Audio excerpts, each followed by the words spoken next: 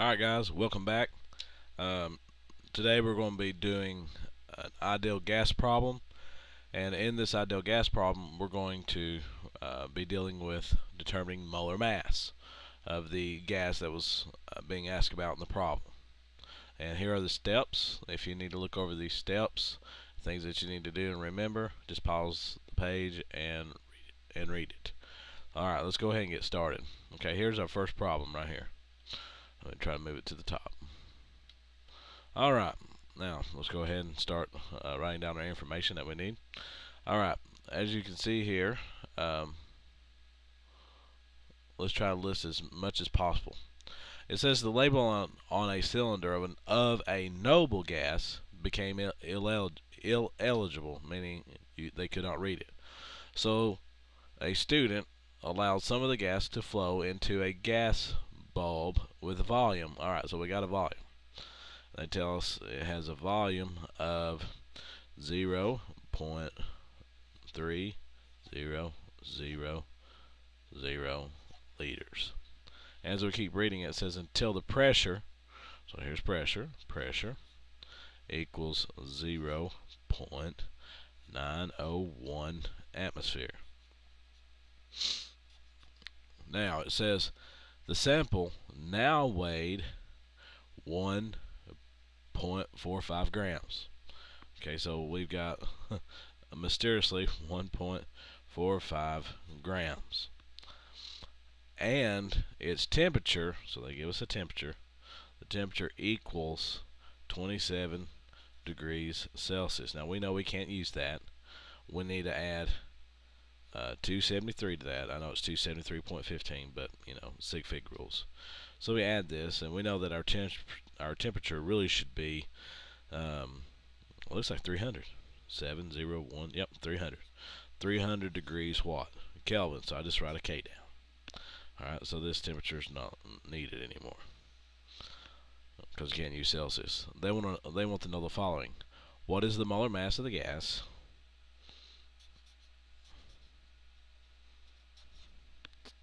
And which is it? Okay. Alright, let's see what we can do here. Well, we need the ideal gas law equation, the perv nerd equation, PV equals N RT. Now, if you look here, the closest thing that we're going to be able to find is moles. That's this.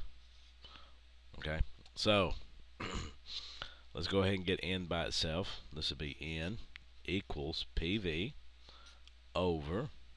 Now remember, we're going to move the R and the T straight down to the bottom here. So there's RT. Now let's plug and chug here. N equals, what was the pressure? The pressure was 0.901 atmosphere.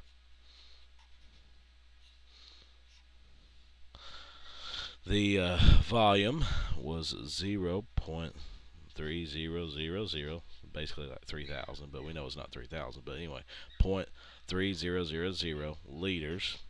The gas constant value is parentheses 0.0821 LATM latum over moke. Now that's liters times atmospheres, folks.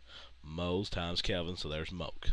Latum over moke. And my temperature is 300 degrees Kelvin. Now we get a handy dandy cheetah, which we've got one right here. Let's punch this in.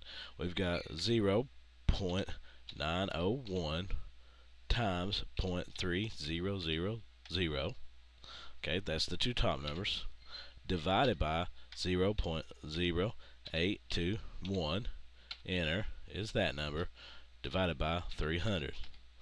Now when we do this, we end up getting the following number. We get N equals 0.010974421. And remember, this is moles of the unknown gas. Now, if you look, we need to see what they've done to us so far, meaning we need to determine how to find basically the molar mass of this gas. Okay, now what we'll do is we'll use this mole amount and this number here.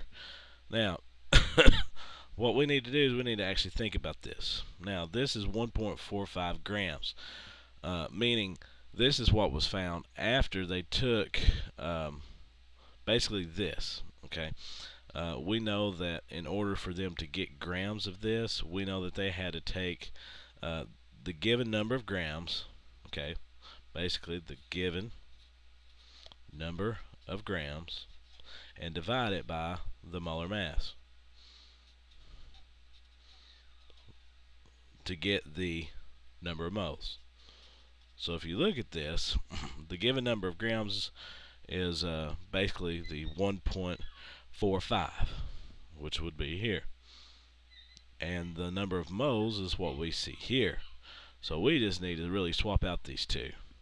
So basically, if we'll take the given number of grams and divide it by the number of moles, we will get the molar mass. I'll read that as mm. So basically, we need to make sure we pick the correct number of sig figs. Here, since that has 3, to be 3 sig figs, so that'll be n equals 0.01. Now look at this 9 and this 7, that's going to bump that up to a 1 and a 0. So there's our number of sig figs there. Now remember, this is moles. So now all we have to do now is take this 1.45 grams, that was the given number of grams, divide it by the number of moles, which is 0.0110 moles. And see, there's the hint, grams per mole will give us our molar mass, and our molar mass is going to be what? Well, I don't know. Let's type it in. It's going to be 1.45 divided by 0.0110. And we end up getting 131.82 grams per mole.